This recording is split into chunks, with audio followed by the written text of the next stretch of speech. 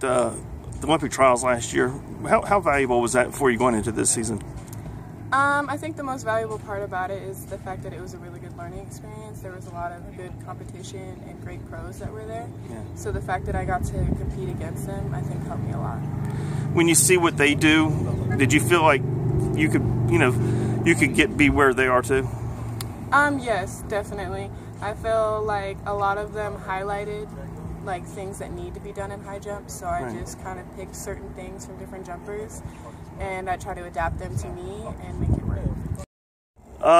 What has Kaysee done to put herself in the position where she is? What kind of training has she done to get here?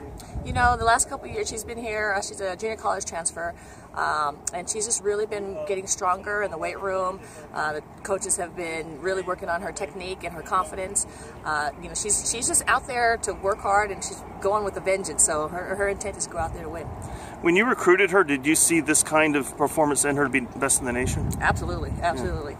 Yeah. You know, she was a really good high jumper coming out of junior college at Pima Community College, and you know, obviously her size and her build is really crucial for this event, and she's just always showed that she can compete at a high level.